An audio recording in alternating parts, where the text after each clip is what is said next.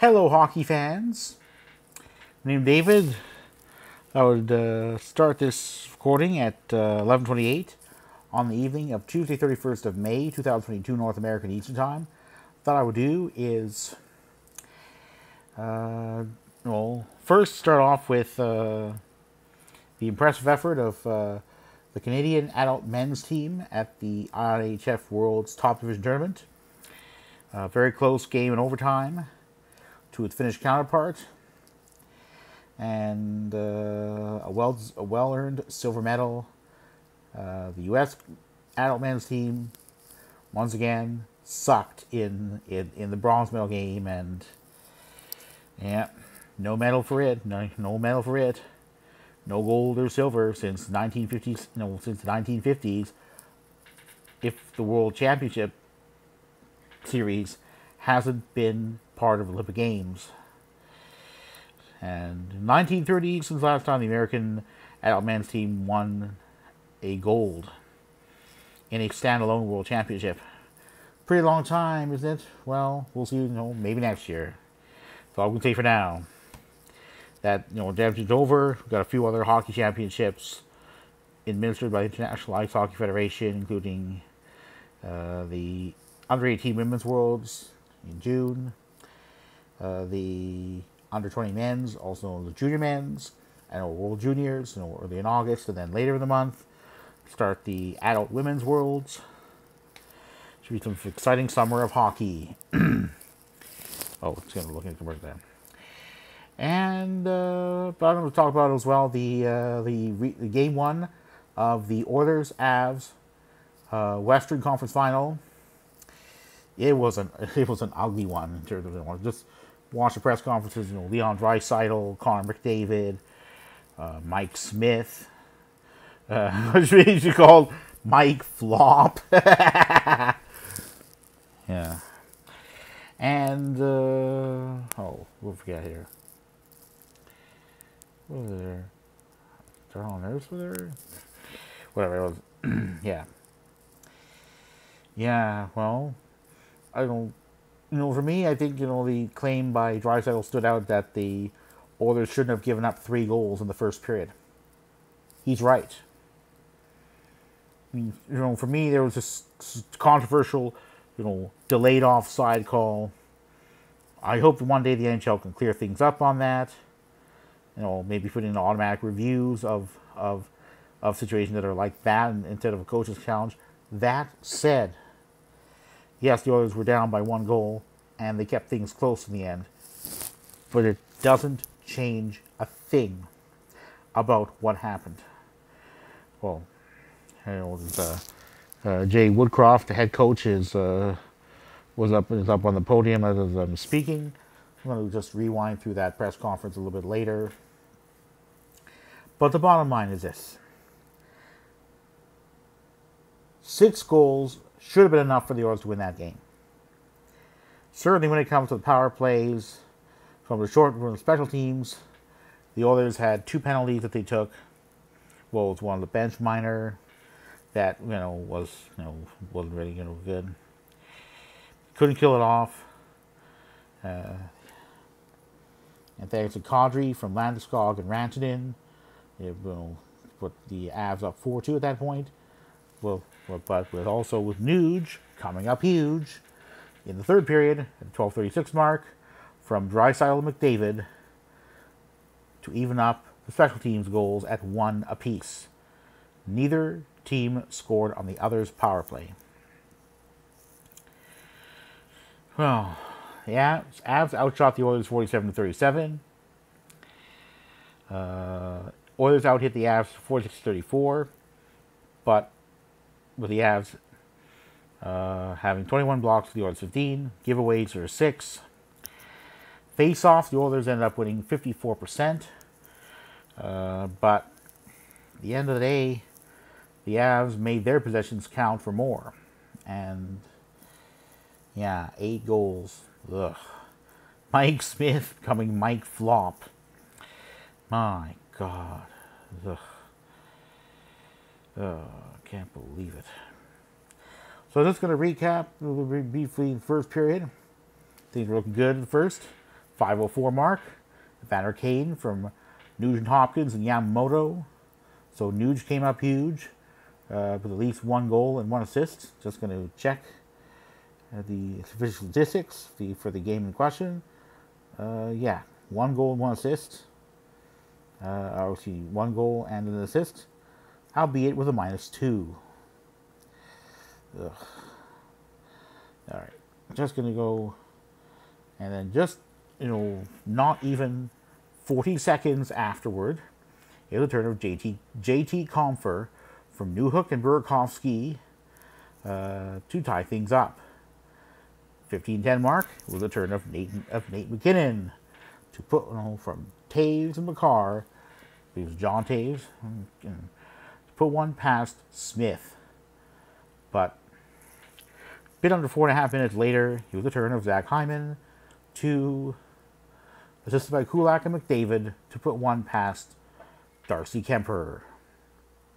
All right, let me just see here for when did Francouz come in? Oh, so that was all right. Yeah, not until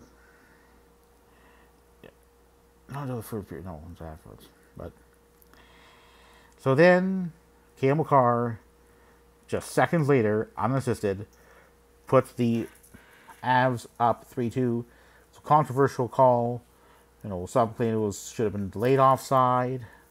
It should have been offside. Others no. Whatever it was was ungood. The Oilers didn't do themselves any good by giving up 3 goals in 1 period. And at one point, I thought, my hometown Leafs put up a defensive gem in their first round series against the Lightning. Yeah, it looked like at one point the Oilers were on pace for giving up 9 goals.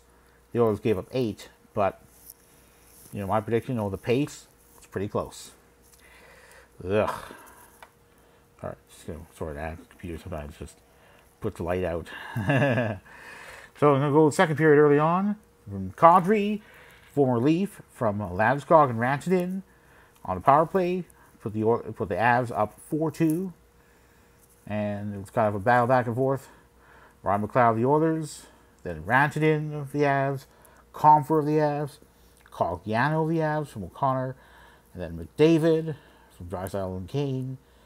And by the time all said we're done, it was 7-4 in favor of the Avs. Ugh. And with one tweet that it was going to be it was going to take a miracle for the Oilers to win. Well, yeah. At that point, I thought, oh no, are the Oilers ever going to come back? Well, they almost did, but still a case of just too little, too late. So the third period, Derek Ryan from Zach Cassidy and Evan Bouchard brought the Oilers to within 2. Then it was a bit over 9 minutes later. It was time, Nuge, Ryan Nugent-Hopkins, coming up huge from Draisaitl and McDavid before Landeskog, very late in the third, with a bit over 20 seconds to go in the regulation, on empty netter, made sure the Avs would end up winning that game.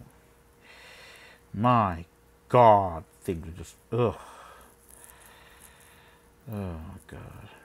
The game was entertaining, yes. But the Oilers have to really tighten up their defense. If they're going to win this, even a game in this series, that's what they have to do. To be fair, my hometown Leafs did, during the 1993 Norris Division semifinal with the Red Wings, come back to win that series in 7, after having gone down 2-0 on the road. Leafs ended up winning 2 at home, and then ended up winning Game 5 in Detroit. Wings won Game 6 in Toronto. Leafs won Game 7 in Detroit. I mean, it's not always good to just win all games at home and then lose all on the road. I mean, the Canes tried, the Carolina Hurricanes tried that strategy, ultimately failing. In 7 games, the Rangers. Canes didn't win a game on the road. At home, Canes went 3-1 in that in the Rangers Canes series, but on the road, indeed at Madison Square Garden, the Canes went 0-3 and ended up being bounced. So yeah, it's on to Game 2 of the Western Conference Final. I'm really hoping for a bounce back by the Oilers, but they got to figure out a way to tighten up defensively. And man, Mike Smith, I don't know, whether Coach Woodcroft of the Oilers will decide to put in Koskinen, but Koski was good in game 1, giving up just 1 goal after Smith had given up a truckload. That said, it's just Woodcroft has a tough decision to make for Game 2. I mean, I don't know if Mike Smith's going to go in, but God, it's just that game turned out to be. I'm just think of the title of the song, or this song by Eric Clapton. Here. Running on Faith, Eric Clapton. Remember that, back in the day, 1989 on the Unplugged album? Lately I've been running on faith. What else can a poor boy do? And maybe this is a song titled Running on Fumes. Yeah, just kind of amend lyrics a little bit to that song. Running on fumes. 1, 2, 3, 4. Lately I've been running on fumes. What else can a poor team do? Thank you, Eric Clapton, for the inspiration. Running on Faith, a famous song of his, maybe for that theme song for that game the Oilers played, should be retitled Running on Fumes. I'm not going to play the whole song for copyright reasons. Didn't even play a word of the song there, just a few words of that. But still, just ugh. The Oilers did run on fumes, and they can't afford to do so again because otherwise they could be going down in 4 games. It'll be what a shame after a very successful playoff run. Anyway, keep the faith, Oilers fans. I'm a fan of the Leafs during the regular season and the preseason, but during the postseason, now that the Leafs are out, rooting for the Oilers because they're not the Habs. The Habs team having won more Stanley Cups than the other Canadian teams combined after 1967. So yeah, let's go Oilers. Let's see what Game 2 brings. It's going to take place on Thursday, 2nd of June, North American Eastern Time, at Ball Arena in Denver. Good night for now. It is now 11:41 on the evening of 31st of May, 2022, North American Eastern Time, 9:41 in the Mountain Time Zone in which Colorado and Alberta, the time zone that serves both Colorado, the home state of the Avs, and Alberta, home province within Canada of the Oilers.